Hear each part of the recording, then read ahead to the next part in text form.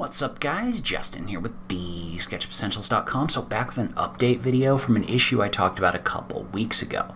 So I'll link to the full video in the notes down below. Basically what happened was SketchUp released a fix to the clipping plane issue, which is an issue where sometimes the SketchUp camera would clip out geometry on your screen. I don't want to get super in depth in it in this video, but basically what would happen is the camera depth wouldn't adjust properly on larger models, and so things would get kind of clipped out and you couldn't really see them, and it made things hard to work with. So they released a fix which would reset the camera distances when you switched over to parallel projection mode. So the problem with that though is it also broke a functionality that a lot of people were using to quickly create interior elevations inside of SketchUp. It was used for other things too, but it was basically used to create a quick elevation without having to add a bunch of section planes. So this was a functionality that a lot of people that create like architectural plans were using, and it was kind of a little bit of an issue. So I made a video talking about it. It was also talked about in the SketchUp forums. And so new update as of this morning, you can now download the new version of SketchUp and they have fixed this issue. So I really like making videos like this where some people said, hey, this kind of broke a functionality that we're using, and SketchUp took a look at it. They said, hey, totally get it. They took a look and they found a way to fix the issue. So big thanks to SketchUp for looking into this issue. I really appreciate it. I think a lot of other people will as well. So I've got this example model inside of SketchUp, and we're going to use the position camera tool the same way that we would have back in SketchUp 2021 to create an elevation. And remember, the way that that worked is you would switch your camera into parallel projection mode, and what you would do is you would use the position camera tool in order to clip out the geometry behind it. So what happens is you click on the position camera tool, and then you would find a spot and you would click and drag your camera like this.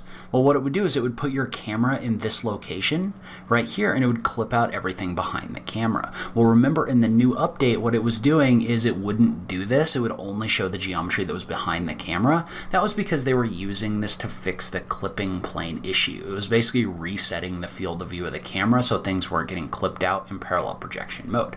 However, notice how now I can zoom in and out like this. I can also pan, and I have my elevation view, which is something that we've used so that we don't have to use a lot of section planes inside of SketchUp in order to create those interior section views. So one of the cool things about this is they kept the clipping plane fix in here. What they did is as soon as you orbit, so if you click and hold your middle mouse button in orbit like this, notice how what it does is it removes the clipping from the camera, which I have zero problem with in this situation because the only time that I really need this is when I'm trying to clip out the view behind it. So what it's going to do is it's going to allow you to create those either straight up and down views or the elevation views. So let's say we went to another room like this one, for example.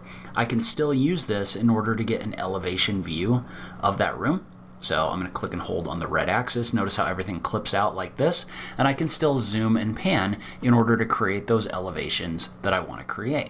And if I'm having trouble with the clipping plane, all I do is I just orbit out of it, and it's going to reset the camera clipping. So for those of you that have the camera clipping issue, you can still use this in order to fix that. So for example, if you were to just toggle into parallel projection mode from perspective mode, so I'm going to do a zoom extents right here. Let's say you were having camera clipping right here, which I'm not, but say that you were. To fix that, all you would do is just toggle into parallel projection mode, and it would remove the clipping issue. If you were trying to create elevations using the tool, then you could do that as well. So again, just click and drag, and it's going to clip out everything behind your camera. As soon as you orbit, then it's going to reset the camera clipping. So again, I'm happy with this because the people that don't use this in order to create elevations probably won't even know that it's there. The people that do use the tool to create the elevations will still be able to do that. So I think it's a great solution. I'm fairly happy with it. So there is also a forum post on the SketchUp community forum about this fix.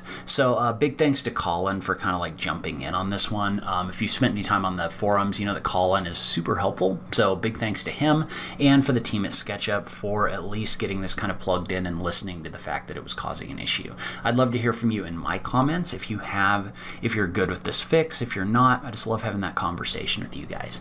As always, thank you so much for taking the time to watch this, and I will catch you in the next video. Thanks, guys.